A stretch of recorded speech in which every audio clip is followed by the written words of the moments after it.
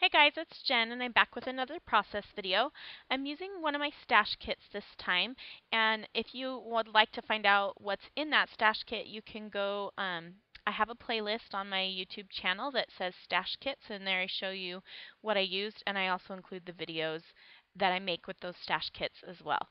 So I'm using this photo of my daughter in the pool. She is just kind of floating on her back, and I love this photo because we were at my mom's pool at her townhouse, and we were the only ones at the pool that day, and just my daughter and my niece.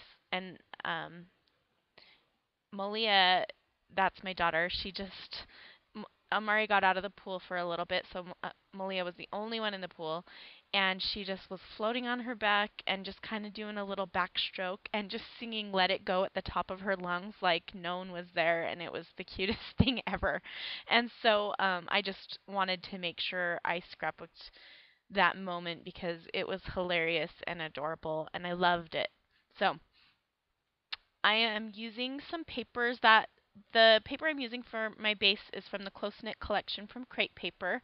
I love those circular papers like that. I've done a similar layout to the one I'm going to do today with a few different photos in the past. And then those tags are from a Dear Lizzie collection. I can't remember exactly which one it's from, but and then the blue paper that I mounted my photo with is from the Nautical collection by, oh, Fancy Pants. And then I'm just pulling some stuff out of my, or I was just looking through some stuff in my kit.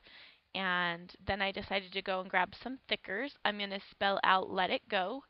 That's going to be my title because that's the song that she was singing at the top of her lungs. And I also kind of wanted to play off the fact that she just kind of also let it go in that she didn't care who was watching or what was going on. She just let it go and sang at the top of her lungs. And sometimes I wish that as an adult I could do that. Not necessarily sing at the top of my lungs, but let go of those things that hold me back from doing things that I love. Anyway, I am going to play off the circular elements here and um, positioning my title on um, one of the curves, and I wanted to balance it on the bottom, so I put the date 2014 to kind of balance it on the bottom, and I'll end up changing that, but it stays for now. And then I wanted to bring just a little bit of pink in because she's got a pink swimming suit on, and so I decided to tuck those Dear Lizzie tags behind the photo, and I am looking for some other things that I can add. These are some brads from my Mind's Eye Now and Then collection, and I am thinking I'm going to put those pink ones just kind of as end caps on the title. And then these stickers are from Basic Gray's Hey You collection, which I think might have been exclusive to Joann's, maybe not. Um, anyway, I got them at Joann's, but I'm just looking through those to see what I can add, and I pulled out a few. And then I'm also looking through some Teresa Collins uh, die cuts to see if I might want to use any of those, and I pulled out just that Dream Big. And then I'm also looking through my sticker sheets. I remembered on that Market Street sticker sheet by My Mind's Eye that I had a second ago that it said just keep swimming on it, so I was looking for that, but I forgot and I had used it already, so I'm looking through this little um, jar of things is just random stuff that I pulled out for a layout and didn't use, so I just stuck it in this little container next to my desk. And so I'm just kind of flipping through all of the little bits in that little container and seeing if there's anything that might work on this layout. And I did pull some things out, but I don't think I end up using most of them. I'm keeping this layout super simple, and it only took me about 40 minutes to create, which is amazing for me. I did find a sticker that says "Let's Go Swimming," but I ended up not using it. The black was just a little too heavy. So now I'm flipping through some of my other like label stickers that I have. And something that I miss about using kits is just kind of flipping through everything in my stash. It takes forever, but it's something that I really enjoy. So when I use my stash kits, I use what's in them, but then I also allow myself to just look through the rest of my stash. Since it's a stash kit anyway, anything in my stash could have been in the kit, so I just allow myself to look through my other things. But I didn't find anything that I wanted to use. So that's kind of when I decide, you know what, this layout's going to be super simple. I'm going to make it easy on myself, and sometimes simple is best. And just let the photo stand out. I just really loved this photo. So I'm cutting off the bottoms of those tags because I don't need them, and I could use them again for something else. And then I'm just going to layer them behind the photo, but first I'm going to put some string, some crochet twine in through the holes there. And that's just some crochet thread that I've had for a long time. You can get that at any craft store. It's super inexpensive, and I love it. So just tucking those in. And then I'm going to change my mind about the pink brads, and I'm going to go for some teal ones. I decided I just wanted a little hint of pink, and those pink brads were really bright, and I wasn't feeling it. So now I'm going to arrange these letters, and I'm going with one of the circles that's closest to the photo because the title is sort of short, and so I just want it to be near to the photo, and I'm using that circular line to place it. And then I'm going to put down 2014 on the bottom, and I centered the photo, so I'm using the same line that I used on the top title for the bottom. And then I decided I had found that there's a little label that says date and place, and so I thought, why would I put 2014 if I'm going to put the date right below it? So I decided to just put my daughter's name instead of the date. And really, I don't often put her name on the layout big like this, but I just wanted to balance the title. So it kind of says, "Let it go, Malia," which is fine. And then I'm just going to play around with some of the bits that I pulled out to see if they're going to work for me. That little circle with the arrow on it, it's just not quite right, and I will find a way to make it fit to be what I need in a minute here. I just cut off a piece of that tag to see if I wanted to tuck something. I felt like I needed something pink in that little area, and those just aren't working for me. And in just a second here, you'll see that I'm going to cut out the words "love this" from the tag, and I'm going to use that as an embellishment. And I did love it, so it works as far as wording goes. And then that little arrow is just a stamp from Close to My Heart that I had just in my bin of stuff.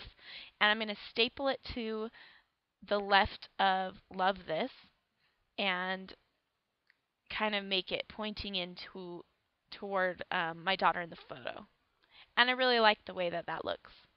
Oh, there you can see I ran out of my little foam squares, and that little bin that I pulled down was where I keep all of my extras. So I have tons of extra foam adhesive squares. I have an extra bottle of Heidi Swapp Gold Mist and some other things, some paper trimmer blades and stuff like that.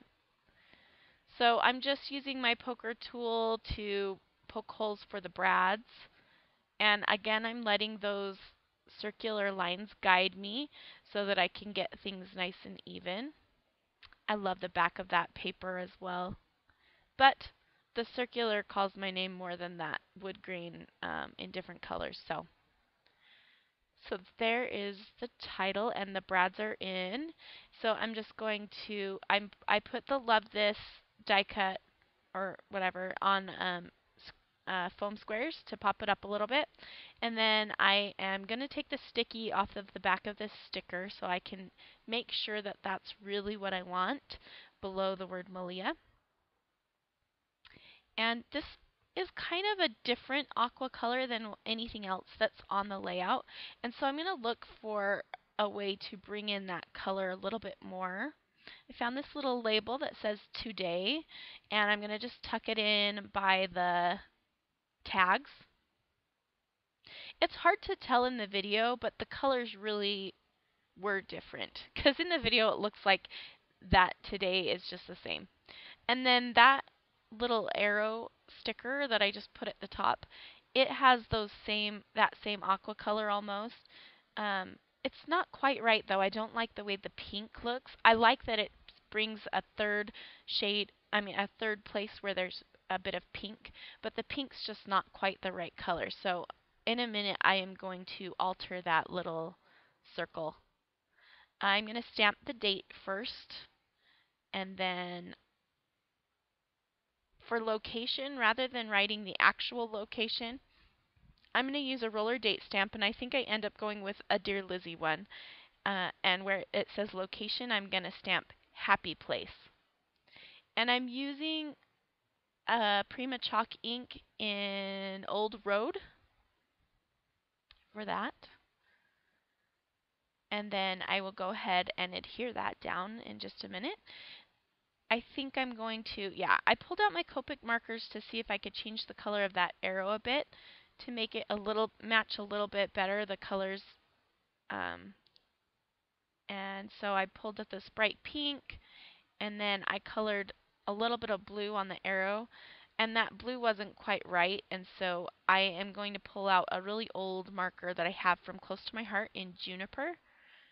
They have alcohol markers now, but this is one of their old regular kind of markers. And I'm happy with the way that that looks. So I stick it up at the top, and then I put my date down, and then I'm going to do my journaling. So again, playing off the circular elements, I just found one of the lines that was empty, and I'm going to write my journaling within that line. And it's nice because it makes it sure that I keep my journaling straight, and then it works into the design. Sometimes I find that the journaling kind of takes away from my design at the end, and so I love it when I can work the journaling into the design of the layout. And I'm just writing about how I caught my daughter singing Let It Go at the top of her lungs when she was the only one at the pool, and how cute it was. And then also what I was saying about how sometimes I wish I could just let things go like that and just do things that I love without worrying about being judged. And then I went to my sewing machine and I stitched a few of the pieces down, and I'm just going to pull those threads through onto the back and tape them down. Rather than leaving any hanging threads on the front, I'm just pulling them through to the back. And I'm just using some washi tape to get those taped down. And then I'll trim off the excess little pieces. And I did also put washi tape on the back of the brads just so it doesn't catch when I slide it into the page protector. And that is going to complete the layout. Thanks so much for watching. I hope you enjoyed, and I hope you continue to watch. And if you liked this video, please give me a big thumbs up, and I will see you again soon with another process video. Thanks for watching.